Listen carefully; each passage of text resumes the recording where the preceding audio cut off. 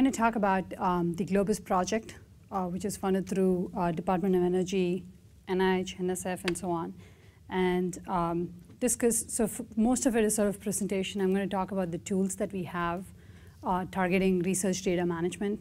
And then towards the end, I have a few slides that have some hands-on exercises that you could try. So you could sign up for the service and try to move data or potentially to the ALCF resources that you guys have accounts on, and try a few things that I'm actually presenting today. So start out with motivation. So we're looking at some of the key use cases that researchers face when they are trying to manage some of their data, right? So I'm going to lay out 4 of these. There are many more. This will sort of lay the foundation for the tools and discuss how we are addressing some of these, right? So if you're out at your institution, you're running simulations or you're collecting experimental data, there is now, with the volume variety of data that's going on, there are a significant number of operations that you would need to do, which are more sort of a means to an end for a researcher. It's really not the research aspect of it itself. It's just things that they have to get done so they can actually get to the science. So one of the use cases you see is I need a good place to archive or back up my research data or even store my research data. We see a variety of levels at which this happens. You see people in departments who just have disk drives there that they put data in, to people who have higher level resources, potentially a campus providing resource for you to be able to store it in an archive, preserve your data, mass storage, and in some cases, people have moved to Glacier and other cost-effective storage for backing up or archiving their data. And the second one we often hear is needing to sort of move or replicate or mirror parts of their data for various reasons, right? You could look at use cases where somebody needs to move a subset of their data to be able to visualize it, so they're having to move to a different center which has the right infrastructure for them to do that. Or you're looking for machines with GPUs to do particular kind of compute. And then there are people who have allocations. So here in the US, you have XSEED, which is this National Science Foundation's computational infrastructure. It is distributed. So depending on your allocations, you might have to move data out there. So there's various reasons of why people are required to move either subsets of data or almost all of their data to various places to do compute or share with users, right? Then the third use case we see is sort of this notion that almost everybody is working with somebody else on another institution. So it's a very collaborative operation in the research world. So you have users at various institutions, security domains that you're working with that you need to share data with, right? The most common way it is done today is just to give data access to somebody, you end up giving them an account on your system so they can come and touch the data and access it. So the premise here is if you do not have to compute on that resource. So if, for example, somebody has data at ALCF and they want to share it with me, and I have no reason to leverage the compute resource at ALCF, then we shouldn't necessarily have to create accounts for them. So how can we make it trivial for them to just say, here's a subset of data, go off and be able to use that, right? And then the fourth one is quasi a sub-use case of what I've described, but there are unique enough and niche enough users here that it's worth calling out, are these people who use experimental facilities, right? Light sources, neutron sources. Argonne has one, the advanced light source at Argonne. So if you look at these, the corner case of these user facilities is where people come in, they have very limited time during which they have access to the facility. So they want to be able to collect data, very quickly do some preliminary analysis of the data, potentially share subsets of the data or results with their collaborators or even people back home per se, people who don't have access to the site itself, and be able to move the data out where they can do further processing and so on. So you have this huge user facility driven need to be able to move the data quickly or share the data with your collaborators to get out of the facility itself, right? So the challenge for us was, how do we look at this and say, how can you manage the research data as easily as you do other things, right? Flickr or Netflix example. So we very trivially, as end entity consumers, leverage these services without much effort from our side. So a quick background here, while I move to the next slide here. As a team, we've been providing sort of capabilities for researchers in terms of managing data, transferring high performance transfers for data and then looking at distributed compute for a number of years. But we came at it from providing the infrastructure itself. So we sort of developed the servers, developed the infrastructure that does that. But then if you look at it, there's a big gap between that and the consumer, right? So just like you could go to a browser and be able to stream videos or look at movies, how could you leverage those infrastructure pieces that we have developed without having to put in a lot of effort, and how can we build usability? So that sort of was the challenge that we took on about 5 years ago. So out of that came a bunch of services called the Globus services, which provides big data and sharing, so big data transfer and sharing, delivered as software as a service. So we took a leaf from a lot of the commercial, and off late I'm seeing a lot more research services also, where these are provided as hosted solutions, right? So you access them using very easy interfaces like a browser or an API, and not worry about installing it yourself, operating it, upgrading it, and so on. So delivered as software as a service. That is simple, secure, and fast. These are pretty key words, right? So simple is really where the usability comes in. If you look at large efforts, research efforts that have gone on, they put in a lot of effort into the IT solutions. So they do their own scripting solutions, they build their own portals to provide these basic infrastructure. But if you look at an average researcher who's not able to invest at that level of an IT, for them the usability becomes a big pain point, right? Moving data, they would have to babysit their data transfers, they'd have to worry about restarts and so on. Second one is security. Unlike the commercial world, it's a little, commercial world, a lot of use cases, they live within their firewall and life is good, right? But if you sort of look at the research world where we are crossing security domains often for collaboration purposes, but yet have to respect sort of the security of each of the facilities and so on, we throw a different set of challenges when it comes to securing what you're doing. And then the third one is fast. The research world is blessed with really good networks. We have, just in terms of bandwidth capacity and what we can carry is pretty high. So the question here is how can you leverage that, right? Without the end user having to fight it, how can we just leverage the most out of the bandwidth that we have? And then lastly, do all of this from your own storage system, right? So while we are seeing some adoption of people moving things to the public cloud, a lot of the researchers we work with have allocations, have storage at their local institutions. So being able to provide them a solution that doesn't require them to replicate their data out just for the purpose of sharing or just for the purpose of being able to collaborate keeps their costs down and becomes more effective for them, right? So we've been doing this for about 5 years now. The service is being available as production, where we are trying to provide this as a service to the hosted service to the researchers. So I'll talk about what this actually means for an end user here, right? So the first one is reliable high-performance transfer. So the user comes to globus.org, which is a hosted service. So it just comes in through a browser and initiates a transfer request to move data from a source to a destination, right? So let's say from Argonne Leadership Computing Facility to Oak Ridge, for example. Globus mediates and manages the transfer end-to-end. The data itself flows from the source to the destination. So the data still uses all the bandwidth between Argonne Leadership and the Oak Ridge Leadership Facility. Globus, the hosted service, manages the file transfer. So what does it mean to manage a file transfer, right? First, it gives you a fire and forget capability, right? So you can submit the transfer and walk away. So it does this asynchronously for you. Second one it does is auto-tuning. If you look at file transfer capabilities, the client sort of sets a lot of the parameters that determine how much you're using the bandwidth itself. So you want to hide this from the users and make it easy for them. So we sort of detect the sort of data that you're moving, file sizes, and auto-tune the transfer. So you're getting the most out of the pipe between those two, the source and the destination. And then automatic fault recovery. So if you have network blips, if you have quota exceeded errors, or some cases errors where we can recover from, Globus sort of does the automatic fault recovery, right? We pick up where we left off, we do restarts of partial files and so on.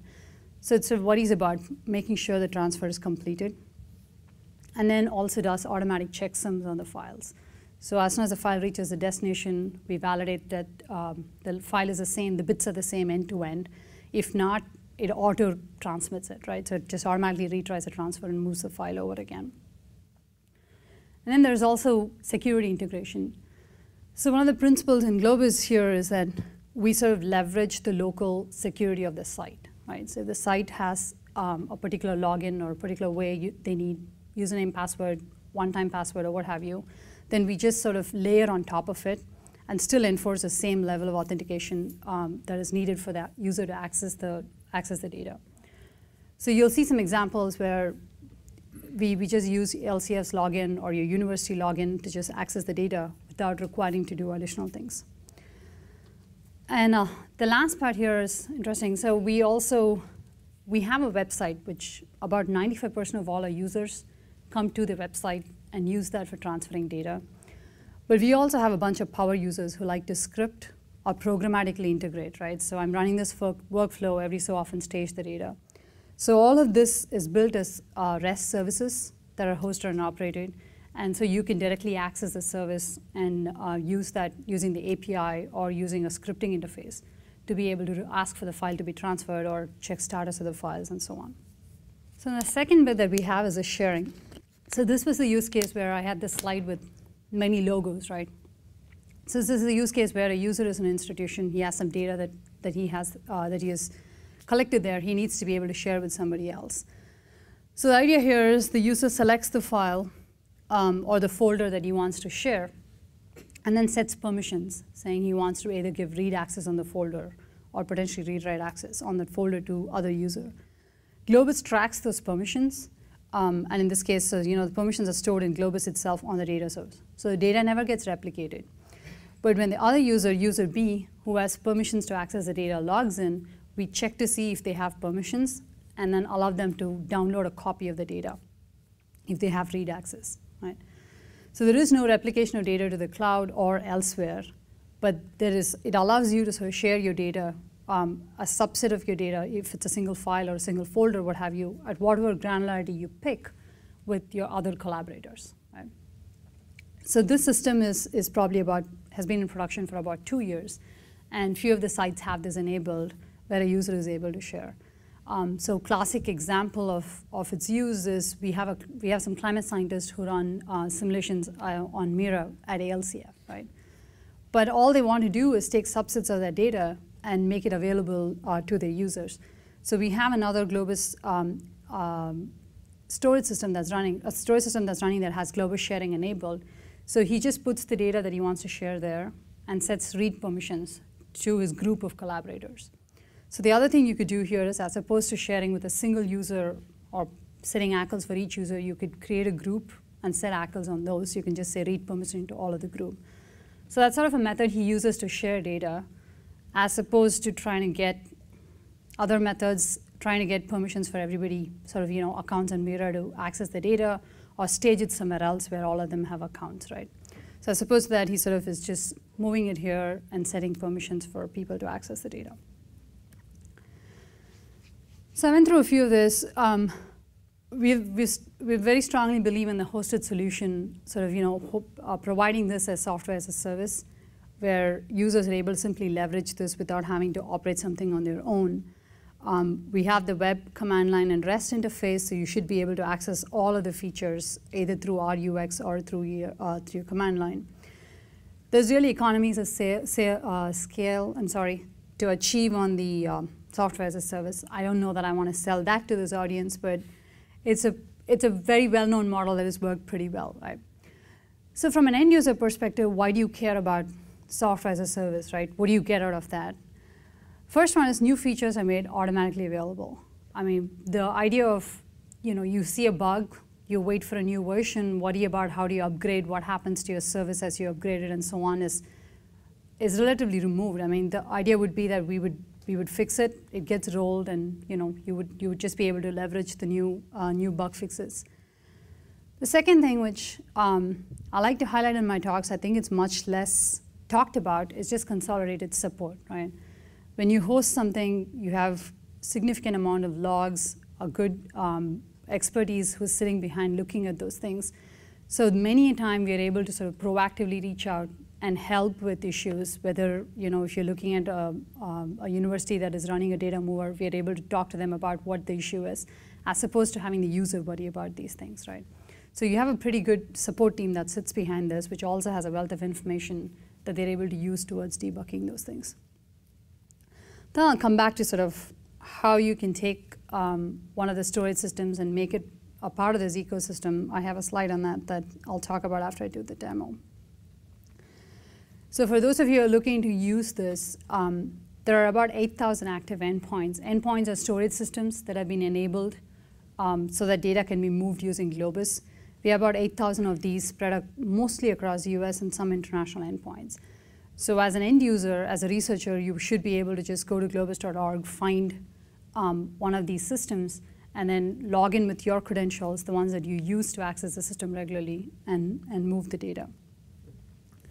So I'm going to switch over and do a quick demo of the capabilities. Can I have a short question? Sure. Once you move the data on the system, who actually owns the data? It's still yours. You're moving it from your account on one system to another account on your system, on another system. So, okay, so yeah, and the data never moves through. With the data. And we don't even see the data. It doesn't move through us. It goes through source to destination. So we don't see the data. We only get information like how much data is moved, what file is moved. So we sort of get restart markers that say, you know, we moved 10 bytes of this file, 20 bytes now, so that if something happens, we can pick up and restart. But we actually never see the data itself. The contents of the file, we never see them. Yeah. OK, so like I said, this is our globus.org is sort of the primary interface that most of our users come in to move data. There's a very simple sign up. It just will require you to validate your email address, but you can sign up by already have an account. So I'm just going to go with this.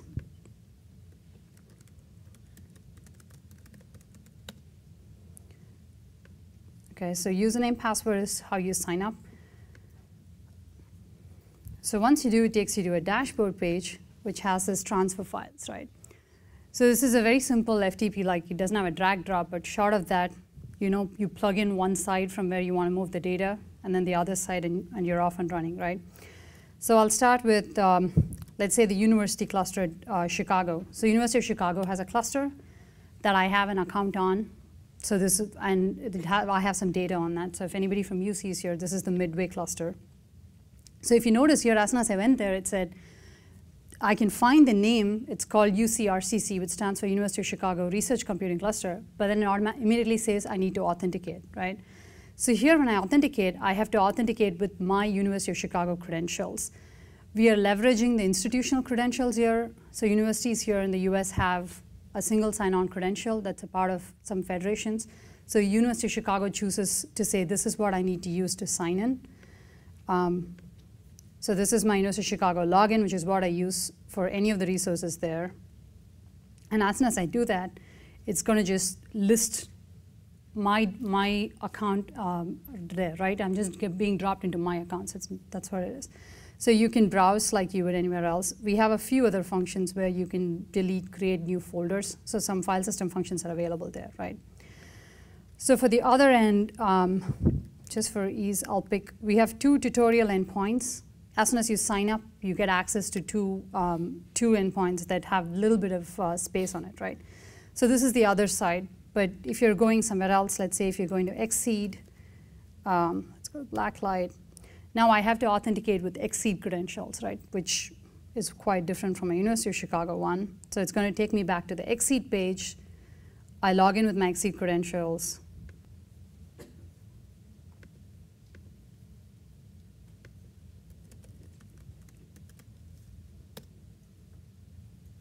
Okay, so this is again my account in Exceed, right? So I pick a folder, some files, whatever I want to transfer, and then I just say transfer these, right? So as soon as I hit this, this is like submitting a transfer to Globus. So I can shut down my browser, what have you. This is an asynchronous transfer. The data is going from the University of Chicago to the Blacklight machine, right? So it is not flowing through Globus, but I can always go look at the status of the transfer here. So because we are constantly monitoring it. So here is a transfer. It's about halfway there, right? The data is being moved. So in addition to that, you can also do some additional options on your transfer. So for example, in place of simply moving the data, I could have said only transfer new files, right? If the checksum is different or if the timestamp is different. If any of you here use rsync, it's pretty much all the options that rsync provides to be able to synchronize 2 directories, right?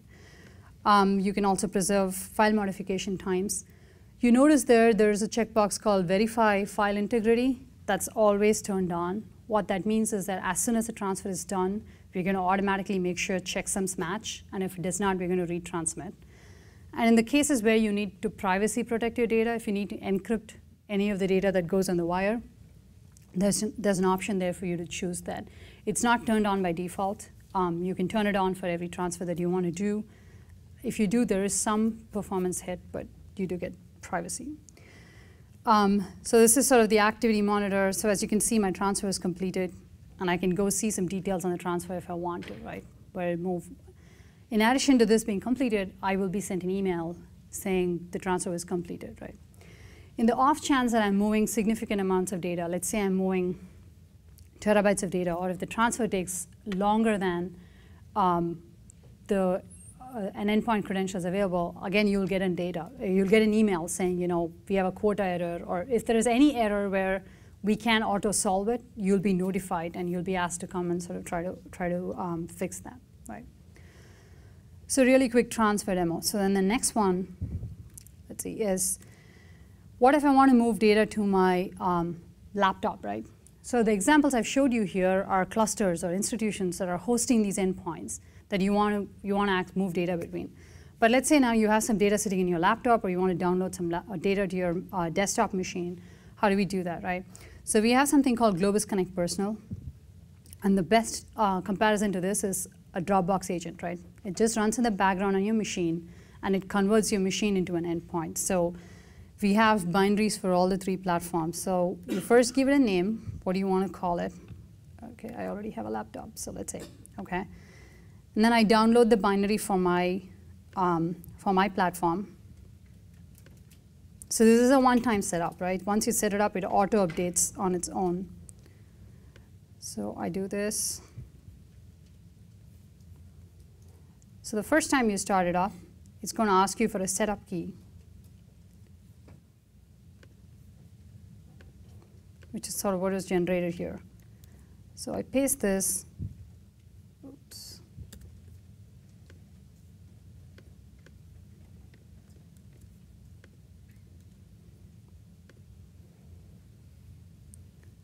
So now what's happened is you see a small icon up there. If you can even see that, it says G up there. So that's just the agent. That's the Globus Connect agent that's running. Now I can just go list my laptop, right?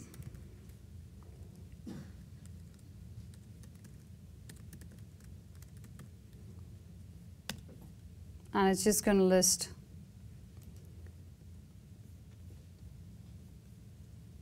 contents of my laptop. So now then it's like any other endpoint. I can move data to and from it. But these sort of installs, the Globus Connect Personals, are private installs, which means only I can move data to and from it. I'm the only one who even sees that it exists. So if you go to globus.org and try to find endpoints, you will not even see this endpoint. It's private by default, right? Nobody else can access it. Nobody else can log into it. So we call these personal endpoints. So now you can, just like I did in the other case, I could pick, let's say this Excel file, and I can move it to any of the clusters. Everything else works the same. The Globus Connect Personals can be installed without admin permissions on the machine, and it can also work with just outbound firewalls. So you wouldn't need to sort of poke holes in your firewalls to come inbound. So you could just use that as it is, right? So this is sort of a way for you to solving the last mile problem. You have these machines that are not necessarily administered as a cluster or something that's managed by a department. You should be able to move data to and from that. OK, so then next one I'm going to talk about is the sharing. So I talked about the second feature that we have, other than the managed transfer, is this ability to share data, right? So sharing is not enabled on all endpoints. It's sort of somebody who operates University of Chicago decided they want to enable sharing. So now I can go pick a directory and then say, I want to share this directory with some users, right? First thing it lets me do is give it a virtual name, right? So what do I want to call it? Something that's relevant to people I'm going to share with. So let's say demo 12, as generic as it can get. And then now I get to set permissions for users, right? So in this screen, I'm going to say who's allowed to access the data in that directory and at what level, right? So I can go search for users by the Globus username. So let's say we look for Foster. So I search for a user. I can see their email address to see if that is the user I want to share with. I select the user, And then by default, we give them read permissions. You could choose to give them write permissions, and then you set selection, right? So now what I've done is I've taken a directory in the University of Chicago Midway cluster that is in my space, and I said user Ian Foster is allowed to read from that directory, right? So now what happens is if he goes to the name that I gave it, the pointer that I gave it, I called it demo 12, all he will see are the files inside the directory, right? So he can't browse up or see any other parts of my file system. So if I go back here, these two should look awfully the same because it's actually just a pointer to that directory, right? So now because I gave him only read permissions, he can download any of the data from here, right? So it's a very simple way to sort of distribute data to collaborators or share subsets of data with your users. So the same thing that I just did for a single user, you can do for a group. So we have ability for you to create groups. So you can create groups of users and just set one ACL saying, I want to give read permissions to this group and add people to the group and maintain permissions like that, right?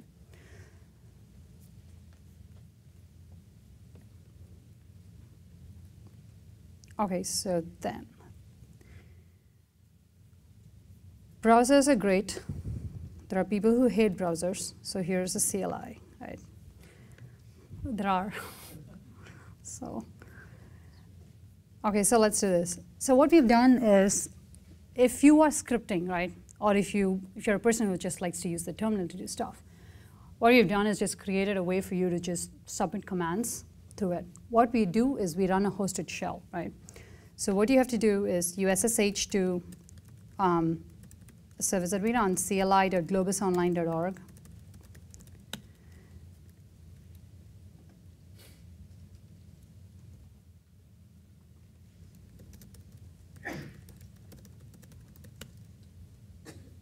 OK. And you can do absolutely everything that you can do from the web, OK? And the way this allows me to SSH is on your profile, you can go and add an SSH public key. So what I've done is I've taken the SSH public key from my laptop and just added it saying this is yet another identity for me, right? That's how we link. That's how we know you're logging into that particular Globus account. So once you do that, then if you just run man on that, you can see, for example, you can do ls. So here I could do like ls ucrcc midway. Did I type that right? Right? So this is just an ls against that, which is kind of what that file browser did, just listed the directories. So we have a transfer command that takes source destination pairs that you can use. We also have a command that just does, it's called an SCP, but it actually just submits a transfer to Globus itself. So you could just say SCP a directory to another location. You can do ls make dir. Whatever I was able to do using the web, you can do. You could also run status commands. So we have a command called status where you could say, give me the, so if I do status minus A, it's going to give me all the recent transfers I've done. And it's all machine. The idea is for it to be programmatically parsable, right? So you can say, give me only these fields and look for particular values that say succeed, failed, or what have you. So most use case we have seen with this is people sort of leverage it as a part of their workflow or as a part of their scripting to then just sort of outsource a transfer piece, but keep the rest of their infrastructure as it is, right?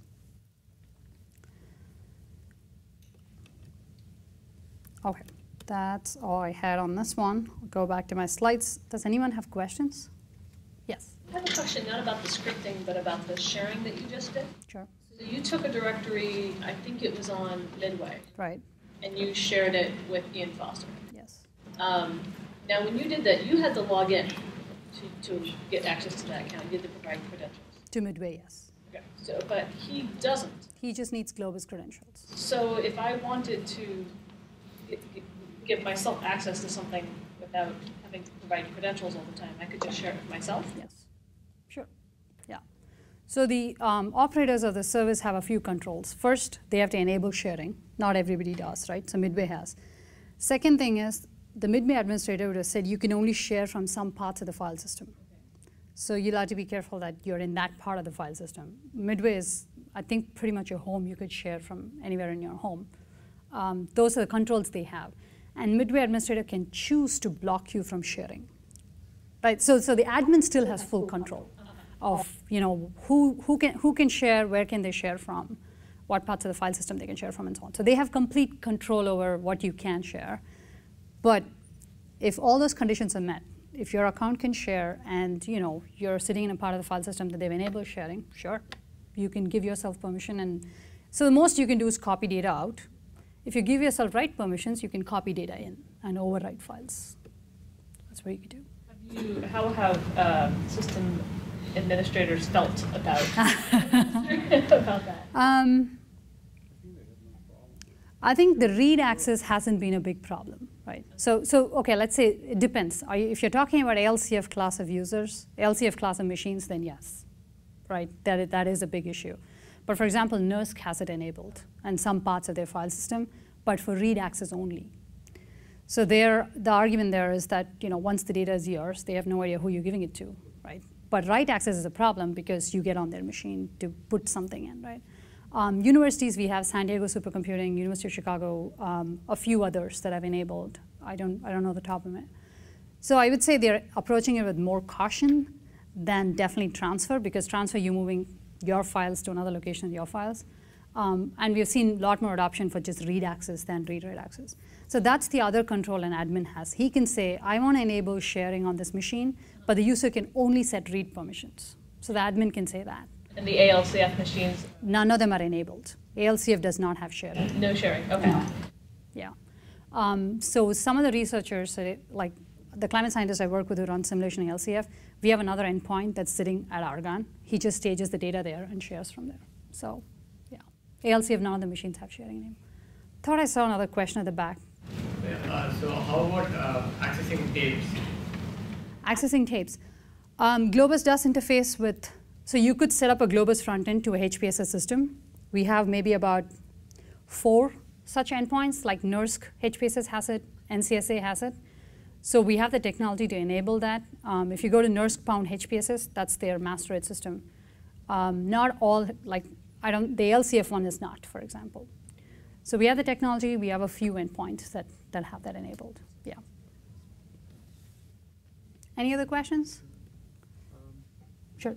So just to make sure that I understand this, so is it using SSH keys behind the scene to actually, when you do the sharing, because that person has pretty much logs into their account to read the data, right? It's not using SSH keys. It's sort of, ultimately the security is done using PKI and X59 certificates. We use certificate authentication behind the scenes. So the person, when I first authenticate to RCC Midway, the authentication is my password and X509, and then I set permissions, let's say, for you to access the data. When you come and access, the system administrator is sort of accepting Globus's assertion that I have set permissions for you to access. Right. So there is a trust of Globus in there, but all of the security layer inside is not SSH, it's all X59 certificates. So we have 8,000 endpoints, but that's pretty far less than where you could be moving data to. So here's how you would take a storage system and make it accessible through the Globus ecosystem, right? So we have this stack called Globus Connect Server. I met a few people who know me from many years ago, so this is still grid FTP under the covers. So the software stack is still grid FTP servers, for those of you who know what that is, with MyProxy and so on. So we're still leveraging technology that's been in production and made use for a number of years, more a decade now, right? So that's the piece that you put on your storage system, and that's what is used as for moving the data itself. But what Globus Connect Server has packaged all this up to make it very simple to just install it on your machine. We have binaries for various platforms, and then quickly connect it to the Globus ecosystem, right? So if anybody here remembers grid FTP days, you'd have to go get a certificate, and then create a proxy, and manage your certificate, and then submit commands to do this, right? So what we're trying to do with Globus Connect Server is hide all of this behind the scenes. So the user just uses his username, password. If you try to do this with the ALCF, it'll ask you for OTP also. So just leverage the standard authentication that you use, and behind the scenes do the certificates and all the PKI that is needed, right? So Globus Connect Server lets you quickly convert an endpoint, a storage system, into something that's available through the Globus transfer interface. So in addition to this CLI, and in addition the command line client that I showed you and the web service, like I said, this is all backed by REST services, right? So there are well-defined public APIs that back this, and you can see it's sort of layered on, right? We have the basic, how do you log in, how do you create groups sort of thing, how do you manage your credential. That's then leveraged by our transfer service, where you can submit transfers, check status, and so on. And then the sharing service that lets you set permissions to share. So all of these have very well-defined APIs that somebody can leverage. And we have seen use cases where people who have their own portals, who have their own applications, use this, right? So for example, one of the good examples is the climate community. They have a portal called the Earth System Grid, which lets you search vast amounts of climate data. They have really rich metadata. But once you select the data, right now the way you download it is use wget, right? So you have to download a wget script, and then that's kind of how you download. So we updated that portal to say, once you have selected the data, redirect the user with the data selected to Globus, where the user selects where he wants to move the data, and then goes back to their portal, right? So all we are taking is outsourcing just the download mechanism using the Globus API and the platform as a service concept, so that they can keep the domain pieces that they have built and the users are used to, but they can just go out to Globus for the pieces that they really need, which is high performance and managed data transfer. So one of the things I said, we were from University of Chicago and Argonne National Labs, so most of this is funded through various grants. But then there is the operation aspect of this service, right? The grants fund us mostly for research and development pieces. So there is a question of sustaining this service. How do we operate and provide this service, provide this value to the researchers? So there are a few premium pieces to this, where mostly institutions who are operating these endpoints, like University of Chicago and these guys, they actually subscribe to Globus to get higher SLAs, mode management capabilities, being able to look at all the transfers that happen from a site and being able to throttle it and so on. So there are some plans that potentially institutions can get that provide operational costs, that provide sustainability to the project itself, right? So that's something we are ramping up and working on at this point. So I'll talk about two other things which are not transfer and sharing. So one is Globus Genomics.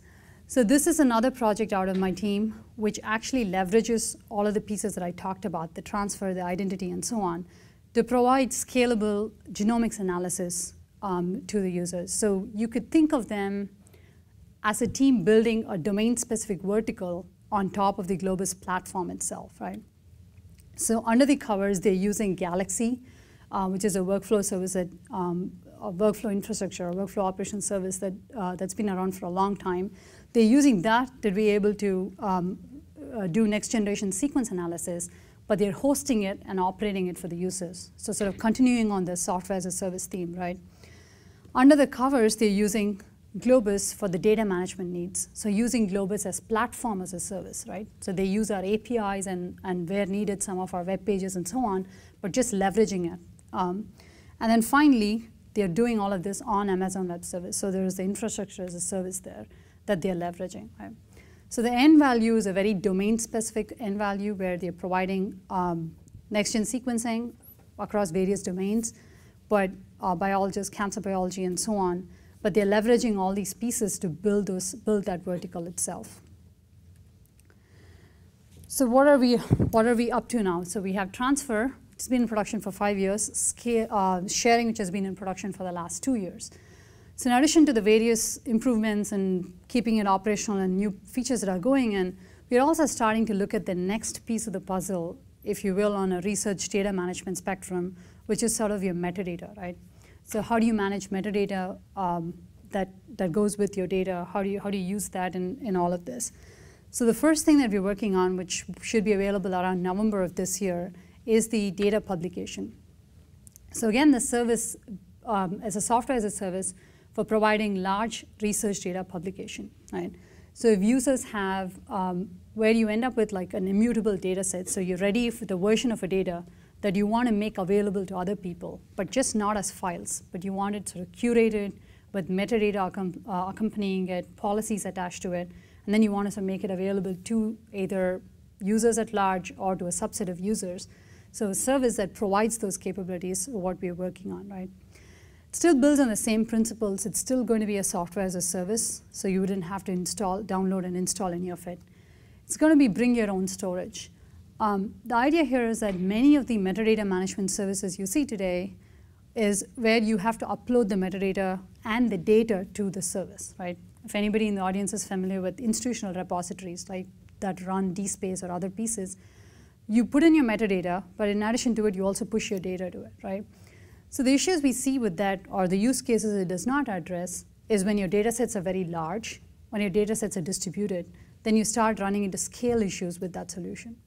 So with this publication solution, we're saying the hosted service will allow you to upload the metadata, go through permissions, curation, and so on, but you can put a pointer to your data to wherever your storage is, right? So data doesn't move to the cloud, but you just put a pointer to, let's say, your institutional repository or a project archive without having to push the data itself. Extensible metadata, it's pretty obvious being able to support various domains where you're able to put in your own metadata schema and so on. Publication and curation workflows see a lot of interest in where the data itself goes through sort of validation, right? Is it in the right format? It doesn't make sense. Does it go through some of the QC checks, quality checks that are needed by projects and so on? Supporting public and restricted models. It's pretty often you see where a project has data that it wants to share, but only with like a subset of people, not public at large.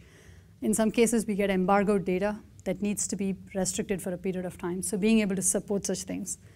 And then the rich discovery model. So we're starting to do faceted searches and trying to leverage what we see as an extensible metadata. So whatever you put in there, being able to use that to discover the data itself. So the idea would be to properties of the data, right?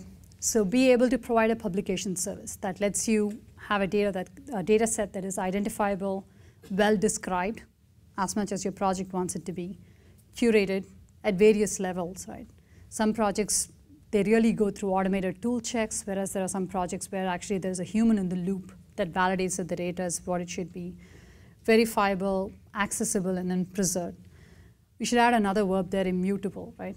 So you want to give it an identifier and be able to come back to the data set at a later point in time and just be able to find the data as it is. Then you look at the search, browse, and access, right? The search that we're used to in the commercial world. I mean, you could go to Amazon and put in a keyword and find data pretty well. So something similar to that, being able to leverage the rich metadata. So here's a quick sort of model of what we have. So we envision that you would have a collection, and the collection can be defined. It's just a container, right? So it could be defined across project lines, domain lines, however you see fit, which has various data sets inside it. And a data set has data associated with it, which could be files of various formats. Right now we're dealing mostly with files, but we also envision you would have other data. You know, you could have pieces of data in a relational database and so on. And then metadata associated with it. And along with that, a variety of policies, right? What is the metadata that is needed? What access controls are needed? License, and so on. And that we have many such collections. And depending on access control policies, you would be able to search across them. Is sort of the model that's being envisioned for this. So to put this in a little bit more concrete terms, I'm going to do a very quick walkthrough of what this looks like, right? So this is sort of the Globus publish schematic, if you will, right? And you see various collections. So you have a University of Chicago and Argonne collection. So it's really what we envision, either an institution or a project defining as their collection. So a scientist chooses a collection he wants to publish data to, and there are access control permissions here. So can I publish to the collection is the first question you get asked, right? So then he describes the submission. Here is where we are working on sort of saying, other than the basic Dublin core, things that you provide as a part of the journal, the collection owner can define additional metadata you need. So for example, we've said, you know, energy density of materials, APS proposal numbers. So at various levels, whether it's scientific or process-oriented, be able to define the sort of metadata that you need as a part of that collection. Then the third step is where the scientist actually assembles all the data, right? So there might be data sitting on machines that you computed on, your desktop, laptop, what have you. You move that data to the collection storage. A university providing it, a project storing it, that's sort of the final resting place for the data, where it's going to be preserved, archived at various levels, right? So this is sort of the scientist assembles all the data and then submits it for publication. So if you note here, the metadata goes to the cloud, so that's sort of hosted, but we just put pointers to the data in the storage system. So we are not replicating any of the data to the cloud itself, right? We're just leveraging the existing storage. So you go through a curation workflow, and then it gets accepted as a part of the collection if it meets the standards. And then we have a search interface, right? A user is able to come in and look for the data. And if he has the right permissions, he's able to actually download the files, be able to make a copy of the files to the location. So we are leveraging a lot of the Globus pieces here, but providing sort of the next level abstraction on top, right? As opposed to thinking in terms of files and directories, you're now able to think in terms of data sets, right? I need to operate on a data set. I need to be able to move a data set. So be able to operate at that level, be it in your workflows, be it how you share data, and so on. So here are some, my slides are up on the website if anybody is interested. Here are links to the main web page, Globus Genomics itself, and then the data publication, the bit that I just talked about towards the end. That's new. It's still not in production. We expect probably about November when it'll start getting being made available to the general public. So I'll take questions, but just before that, at the end of my slide deck, there are like 4 slides. The first one just talks about being able to sign up for a Globus account if you're interested in doing that. Second one talks about moving to ALCF. I've given you the name of the endpoint. So if you guys, I think all of you have accounts, so you should be able to try it out. Just move some data to ALCF. There is also a second endpoint name which has some test data on it at various sizes of test data. So if you're just looking to do some simple transfers, you can do that. The third one is the sharing. It just talks about being able to share from an endpoint and how you can try that out. And then the last one talks about the CLI. So if you're interested in scripting and you want to see how that works, you can configure it and then try it out. Okay, with that, any questions?